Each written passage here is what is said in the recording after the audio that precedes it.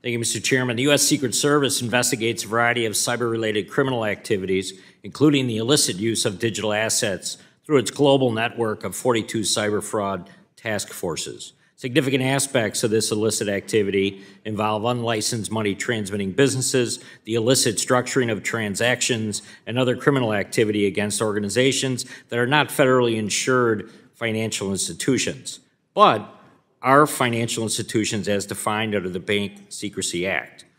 That's why I was proud to introduce the Combating Money Laundering and Cybercrime Act, along with my colleagues, Mr. Meeks, Mr. Nunn, and Ms. Dean, to harmonize criminal and banking statutes and clarify the Secret Service's investigative authority over crimes related to illicit digital asset transactions.